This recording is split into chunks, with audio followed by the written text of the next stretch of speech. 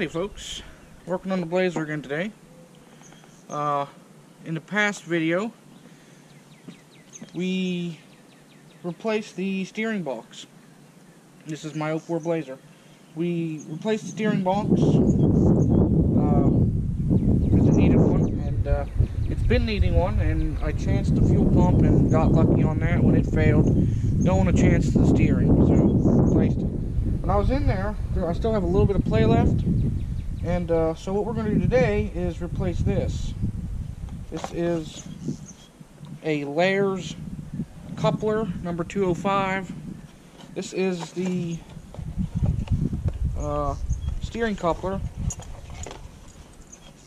on the steering shaft that goes from the steering column to the gearbox. So, I forget exactly. It's called a steering coupler. It's also called something flange. I forget it off the top of my head right now. But anyway, as you can see, it's a piece of rubber, and it dampens the steering a little bit. This is how that works. So, the old one is original. It's riveted on there, and so it's 18 years old. Yeah, 18 years old.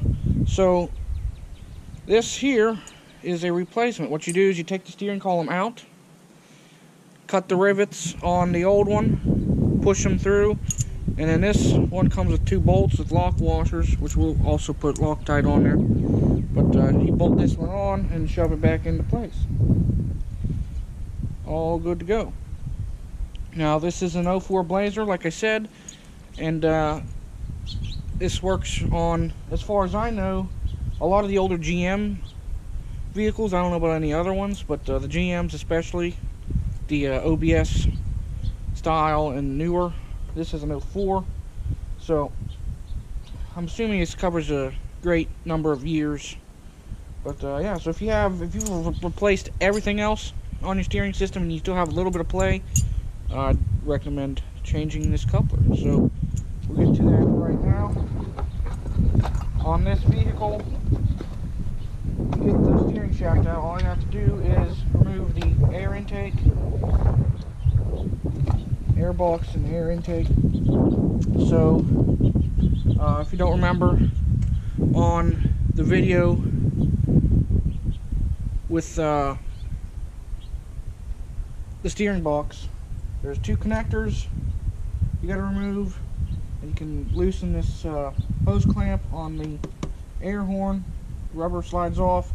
There's a 10mm bolt, and then it'll slide off. There's 2 rivets up here, 2 little plastic rods that you have grommets on that got to slide off. Besides that, should slide right out of there. That'll give us enough access to the steering shaft. So we'll remove this first. So screwdriver and a 10mm bolt. Nut.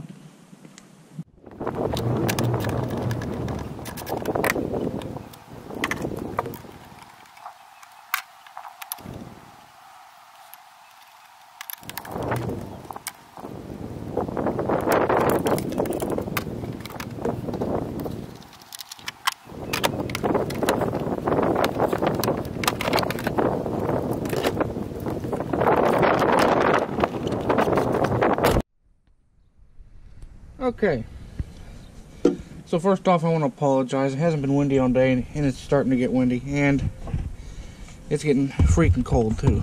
But anyway, let me get down in there for you so you can see. So if you see right here, there's a little plastic cover. You get a pair of needle nose pliers, and there's 2 little clips kind of that go through the other side. You just pinch those and push it through. You can get your plastic off. It hooks to the 1 power steering line right there. And I'll give you access to the coupler so we can unbolt that and remove it.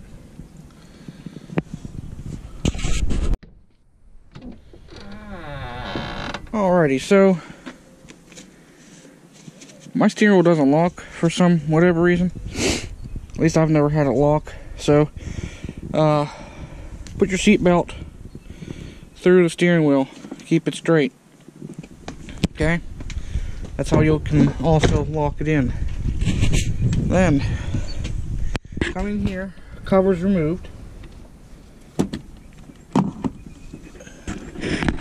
Right there, it's kind of green in color. There is a 11 millimeter. You need 11 millimeter. There's a bolt right there. That's the locking bolt. Okay, so it not only crimps down on the coupler to hook into the splines on the gearbox, but the bolt, there's a groove in the input shaft of the gearbox, and that bolt going through the coupler prevents it from pulling off the gearbox and you losing your steering. So that bolt needs to come out, and then we can pry that off gingerly, collapse the shaft, get it out of the way, and pull the shaft completely off.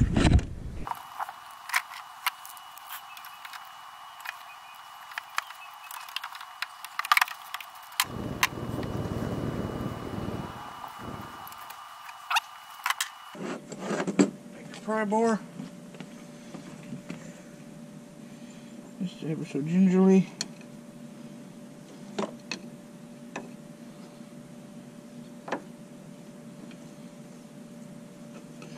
Alternate sides.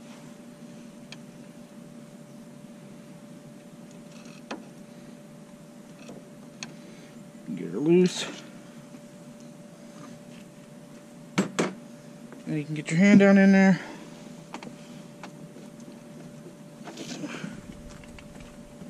Eventually, bigger pry bar, and a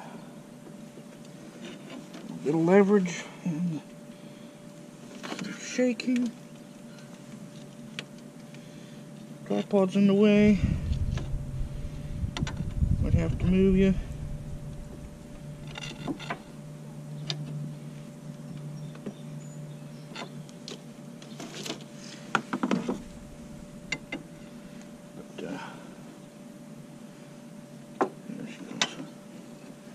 She'll come off there.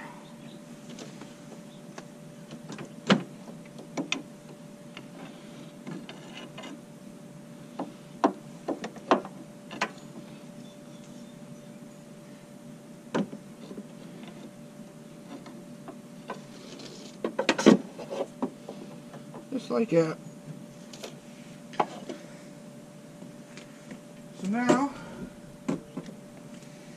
pick up on the shaft.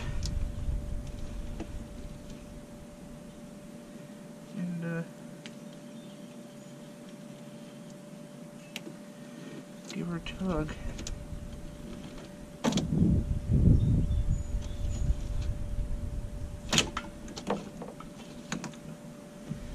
And there we go.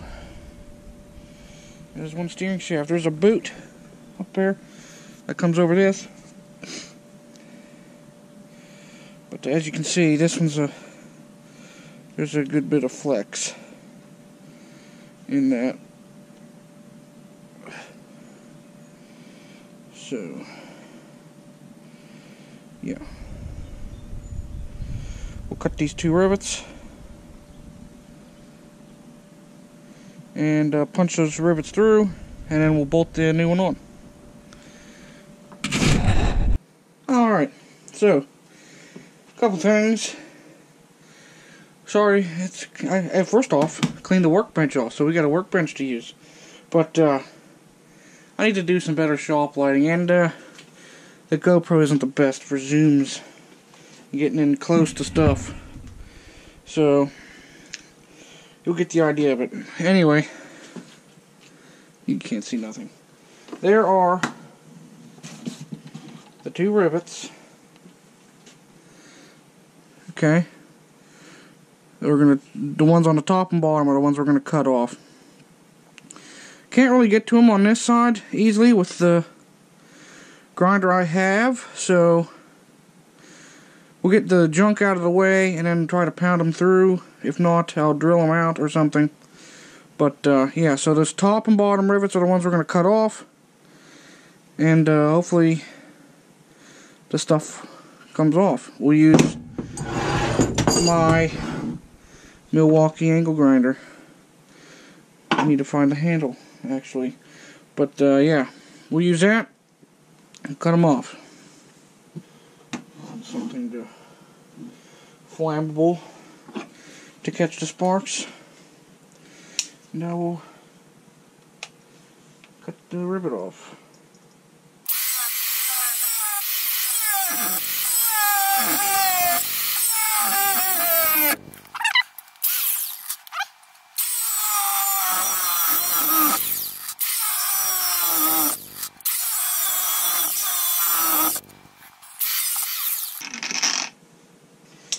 You get the idea.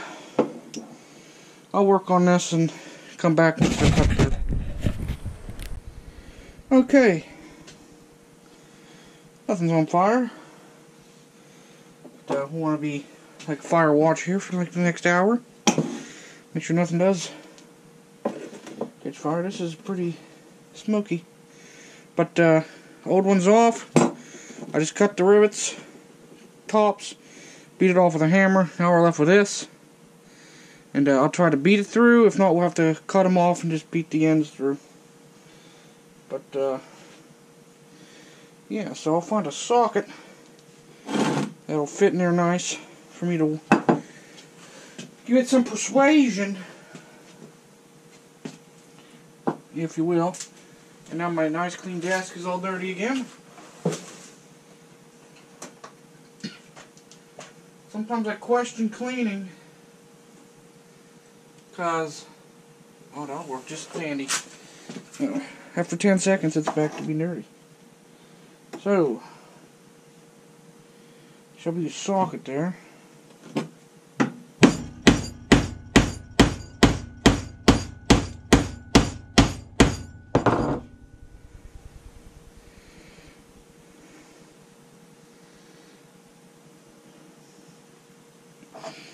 Don't know if that's working or not, but let's try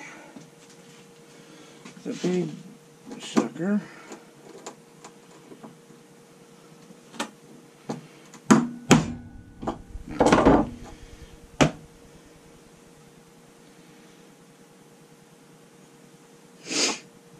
What size is that?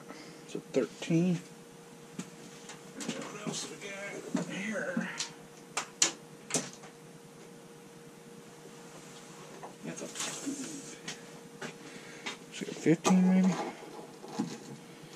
Try that out for size.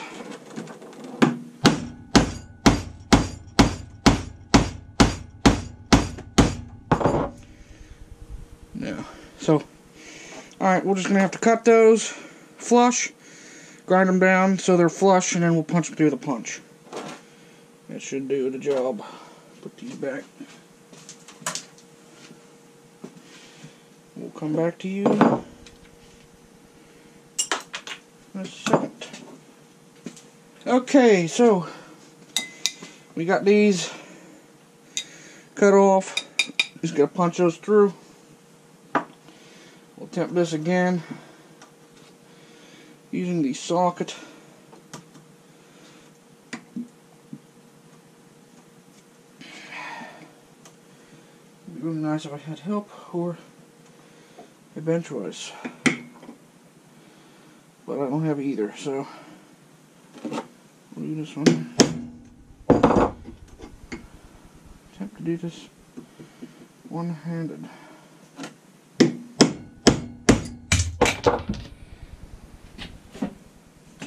Either way, you get the gist. We'll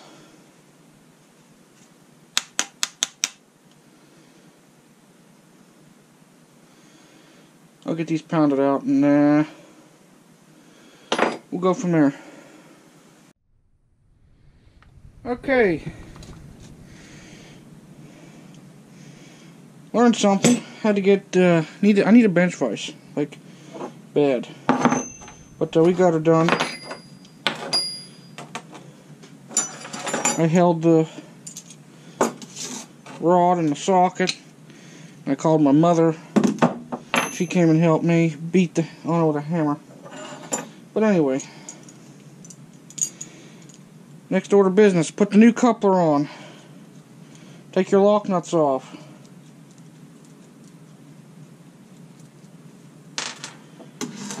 Shove them through.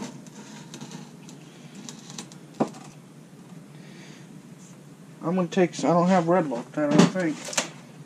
Or do I? Oh, boom! Some red Loctite. Not the big jug that I was looking for, but bone dry. Don't know why that was in the toolbox. This looks brand new. No, it's not. Never mind. Again, red Loctite, heavy duty, in a blue tube. So, confusing.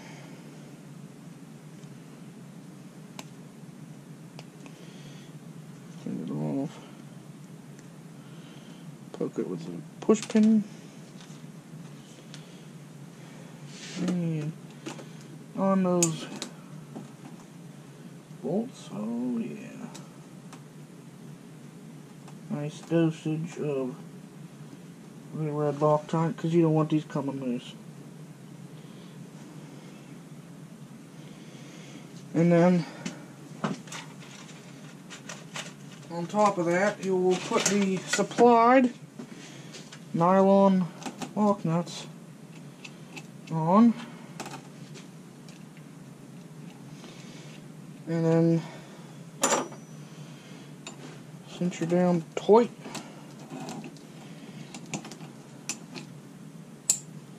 I don't have my ratcheting wrenches. They're in the work truck.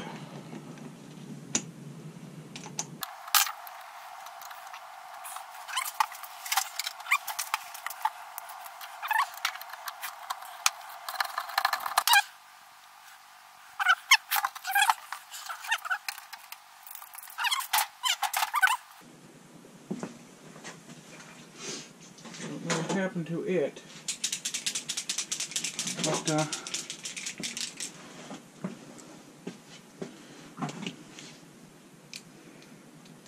yeah, we will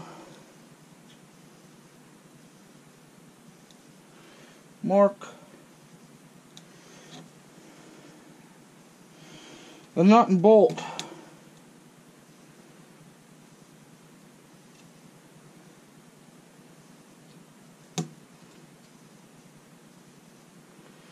Just so we can see if anything comes loose.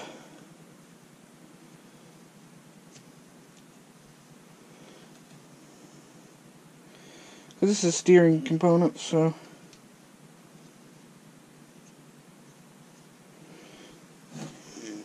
it'll do. And then I'll show you better outside. Yeah, I'll just show you outside. So we'll go put this back on the vehicle now. That's the plan. Okay, so we are ready to put the shaft back in. All you have to do is slide it back on the steering column. Make sure the boot goes on nicely. Now, you want to be able to access this bolt. So, we'll put it back on. It's going to go on that way anyway.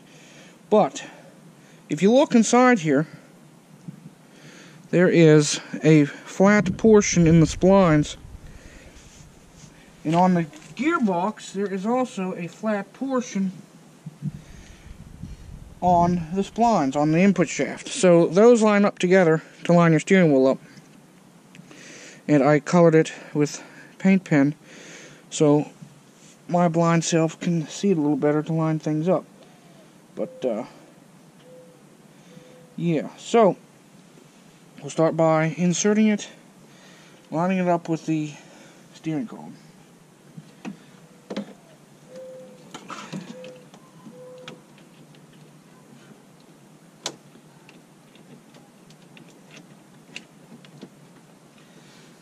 So,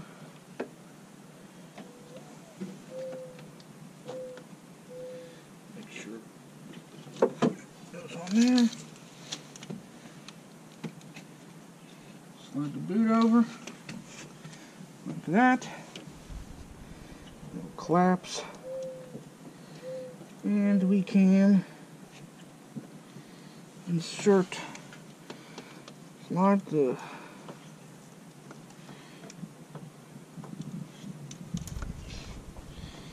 steering block. What just fell?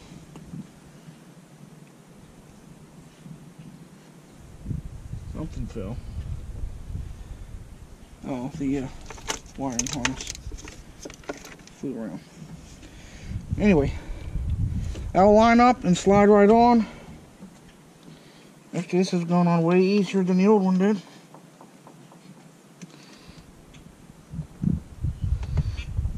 Just give it a shimmy shake. If you need to, you can put a pry bar on it and tap it with a hammer. That's how I got the old one on. This one's actually going on easier, so this one, that's as far as it's gonna go. So, grab the claw hammer because it's closer than the ball peen. It's all the way on the workbench. Shove your long pry bar down in there, and skew the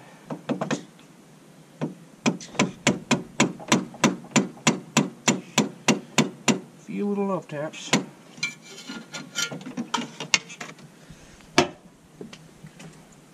And she's on.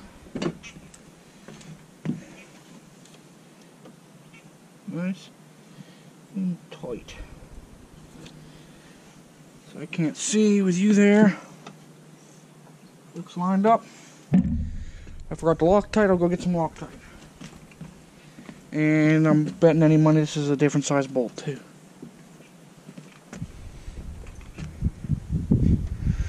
Okie dokie. So I'm gonna use the blue Loctite for this.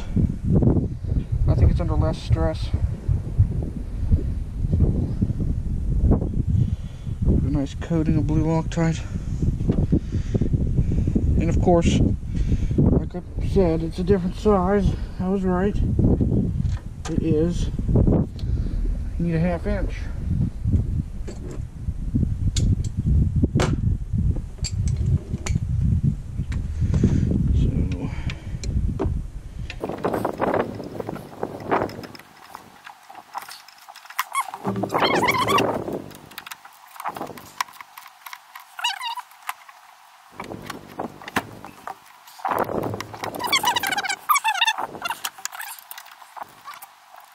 So it's tight.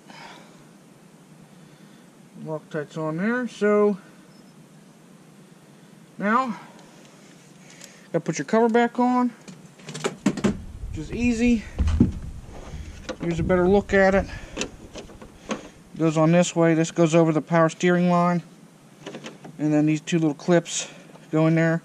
I think this used to be molded together, but it's cracked apart, but it still works.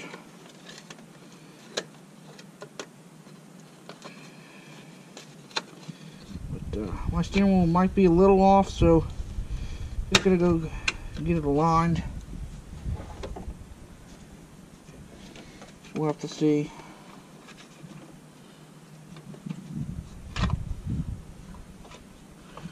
What you have to do for alignment anyway. In a bit.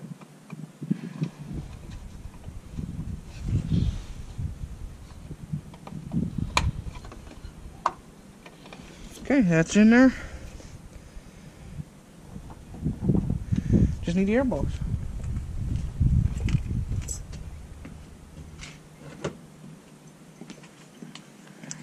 Okay, so the airbox is a little bit of a pain. Not bad, but to remove the fuse box cover, I'd find it easier, and then work around this and this upper rad hose. So, slide at the bottom. You see there's a little horn thing. So you slide that down. It goes into the lower fender, well, the core support, rad support. Slide that in there around the battery post, right there. on the fuse box. And then you can push out on the upper radiator hose. Get that started. Then a little more on the rad hose. And then push it over and you can slide it around that hot post on the fuse box. Lift up on the front. Slide it forward. Line it up. There's two dowels that you gotta slide the grommets on. Spray those with some white lithium grease, fluid film, PP blaster, whatever. It makes them slide on real easy, because remember, lube is your friends. Lube is your friend. And make sure your wiring harness is out of the way. Slide that back on the air horn, like so. The clip for the main harness. Slide that in there. Clip it. That hooks in there. Hooks in there. Plug this one in. Plug this one in.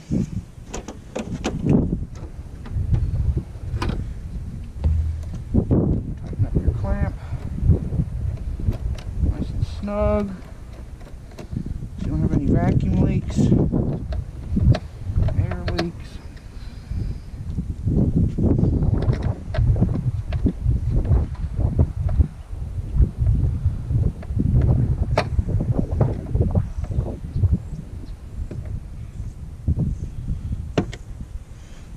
Cover back on the fuse box.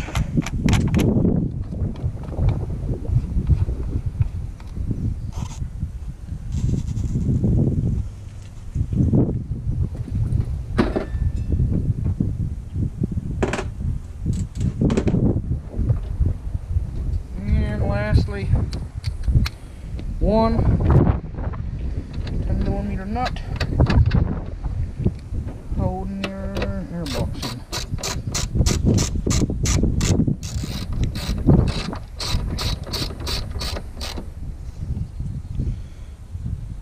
Snug. There you go. It's one new coupler installed, in this case, on an 04 S10 Blazer. I know these work on a lot of different GM vehicles and possibly other vehicles with similar style steering systems. But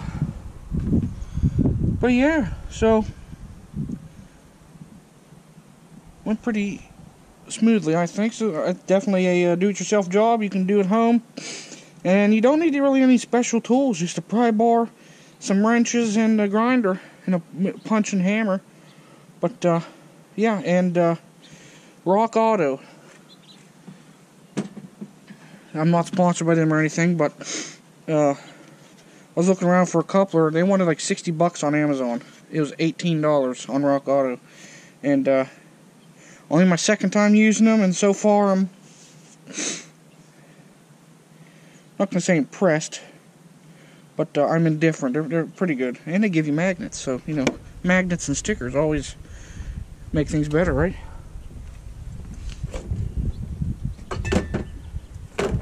But that's it. So thanks for watching. Don't forget to like, share, and subscribe for more. You can follow me on social media. It's K30Crazy on both Facebook and Instagram. And as I end all my videos, stay crazy and have a good one, people.